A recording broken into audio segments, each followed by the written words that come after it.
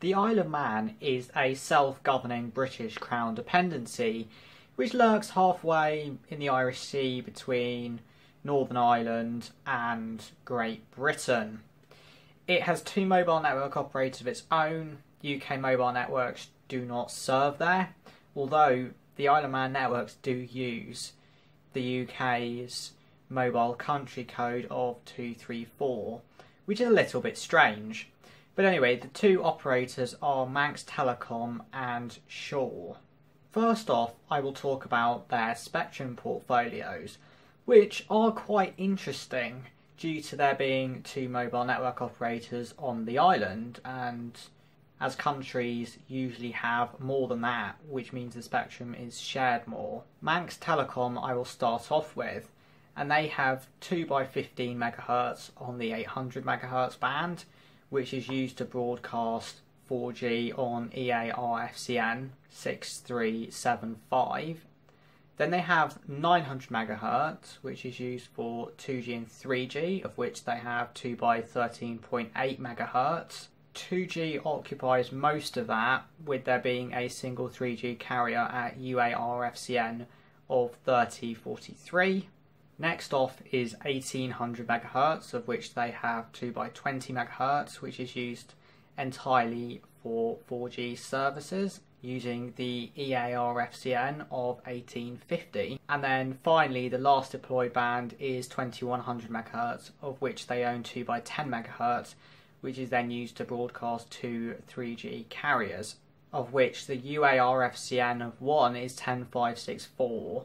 And the second one I don't know for sure, but it's likely to be around 10589, although this may vary. They do also have some spectrum in the 1900 MHz band, although to the best of my knowledge that isn't deployed and it's only 1x5 MHz. Shaw's spectrum holdings are relatively similar to Manx Telecom's in terms of the bands they have, although the amount of spectrum they have in each is a little bit different in the case of some of the frequencies. So for 800 MHz they have 2x15 MHz as well, which is used to broadcast 4G on EAR-FCN of 6225. In terms of 900 MHz they have slightly more than Manx Telecom, with 2x15 MHz, which is used to broadcast 2G and two 3G carriers, which use the UAR-FCNs of 2963 and 3013.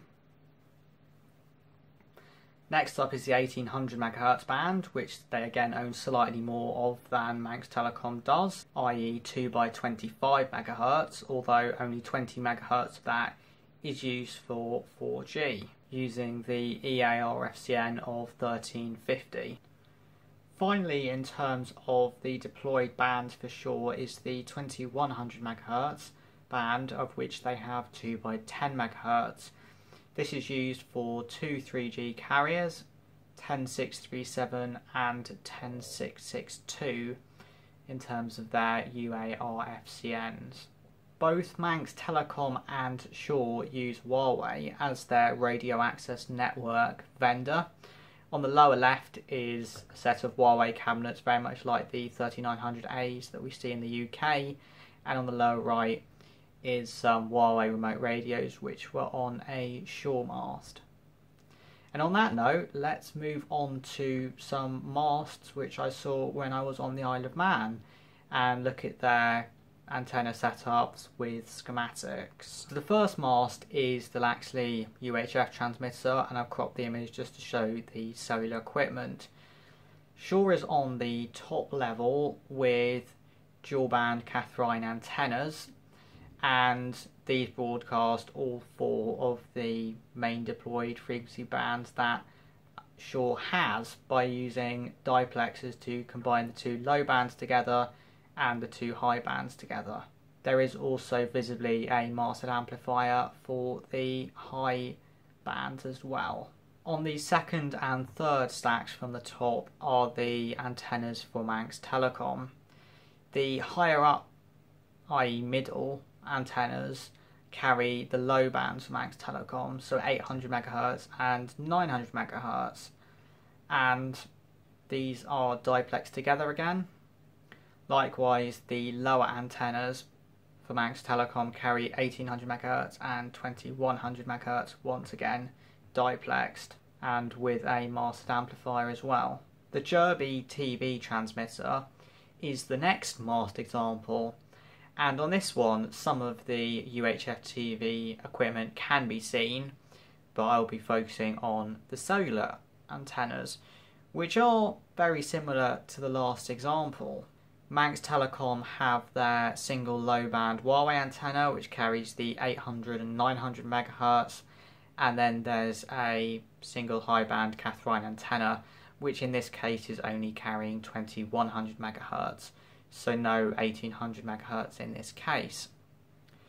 Shaw is using a triple band Catherine antenna instead of a dual band, and therefore the 800 and 900 MHz are not diplexed together, but the 18 and 2100 MHz bands still are, as the antenna has only a single high band, i.e. 2 high band ports. As before, masted amplifiers are used throughout for the high bands of the two operators. The next mast example, located at Glen, I don't know how to pronounce it really, is fairly similar antenna-wise in a number of ways. So Manx Telecom has their Huawei single low band antenna for 800 and 900 MHz again, and they have a single high band antenna for, in this case, just their 2100 MHz 3G. Then lower down the mast are Catherine antennas for Shaw, and they're doing 900 MHz, 2100 MHz and 1800 MHz, so no 800 MHz in this case. The masted amplifiers that Manx Telecom has for their 2100 MHz in this case are 2100 MHz only, and therefore for them to add 1800 MHz as a capacity add would mean a masted amplifier swap to do that, whereas Shaw's are dual band masted amplifiers as we saw in the last example. The location of this next mast example I'm not even going to try and pronounce. However, it is once again, like the first example, a TV relay. This case is using dual band Huawei antennas for Manx Telecom, with the low bands of 800 and 900 MHz diplexed into one of the bands, and then 2100 MHz going straight into the other ports with a masted amplifier for just the 2100 MHz. While the last mast was Manx Telecom only, this one is Shaw only, and it's designed to look a little bit like a tree, with the fake branches, the brown kind of mast colour, and the attempt at doing leaves, although the antennas do stick out quite strongly. And that isn't the only interesting feature about this mast. Its broadcasts vary on a sector by sector basis. The antennas in use are triple band Catherine antennas, as we've seen before. However, some ports are populated on some sides which aren't on others.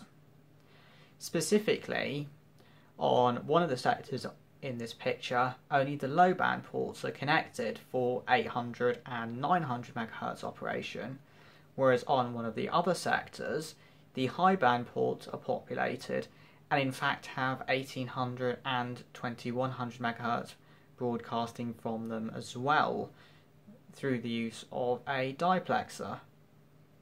This mast is located high up above Ramsey, and that means that some of the sectors serve pretty much fields, whereas at least one of the other sectors serves kind of towny area where obviously there's a much higher density of people and therefore devices, and more capacity is therefore required. But nonetheless, it is a very interesting site because of the different layout on the different sectors. While on the subject of disguised masts, here's a green coloured site which features TETRA alongside a two-sector Manx Telecom arrangement. So at the top are the two Manx Telecom antennas, which are dual band Huawei antennas with low band and high band. And interestingly, the only low band broadcast on this is the 800 MHz. There's no low band 900 MHz for 2G or 3G, which is a bit weird. The only legacy service is 3G on 2100 MHz, which also features a masted amplifier. And then below that is the TETRA antennas. The reason this is two sectors is just basically down to the area it's designed to serve. A third sector will not serve anything meaningful, and therefore a two-sector design is better in terms of just being visually less obtrusive. And actually two-sector masts tend to be better at serving an area where a two-sector site is indicated compared to, say, what a three-sector would enable for that area. And finally, to end the video, I will talk about three masts in Douglas, which is the Isle of Man's capital. The first one is a Manx Telecom mast using dual band Huawei antennas, and this is carrying all four main bands, and therefore 800 and 900 diplex together, and 1800 and 2100 are diplex together.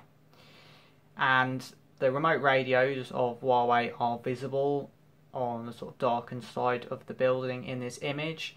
And also noticeable on this mast is the extended down tilt on at least one of the sectors. And this is because the terrain of Douglas and that area of the Isle of Man means that quite a lot of the serving area of those sectors will be somewhat below the mast in effect, and therefore down tilt is beneficial to optimally serve that area. Down tilt is also used for a whole variety of other reasons to do with cell optimization and capacity planning as well. This site also uses dual band antennas, but it's for shore, and the antennas are made by Catherine. Additionally, this site also uses diplexers, but only for 1800 and 2100 MHz. At the time I visited, the only low band was 900 MHz. It didn't have any 800 MHz. Also visible is part of a Huawei cabinet, because like I say, Shaw uses Huawei as Manx Telecom does as well. The very last mast example is a microcell. So these are typically used to provide very localized capacity to an area. And this was located on the Douglas Promenade, where obviously a lot of people gather, and it's a very, I guess, touristy and just high density location, especially during good weather, and therefore additional localized capacity is something which is very much wanted. The Huawei cabinet right next to the lamppost kind of gave away that there was more to look at here, because the little antennas are actually very small and would have been quite easy to miss just driving past. This was certainly broadcasting 1800 MHz 4G, although I suspect it probably also would have been carrying 2100 MHz as well. Both the antennas are connected in parallel, so in effect it is just one sector. As is quite common with microcell deployments, only one feeder is going to the antennas, so this is operating in single input, single output, also known as SISO, rather than with two feeders and multi-input, multi-output, as the rest of the mast examples that I have shown would have been operating in. Thanks for watching this video about the Isle of Man's mobile networks and what their masts look like. I've tried to include a variety of examples to keep it interesting, but I do have probably enough pictures to do a second follow-up video if people are interested in the masts on the island.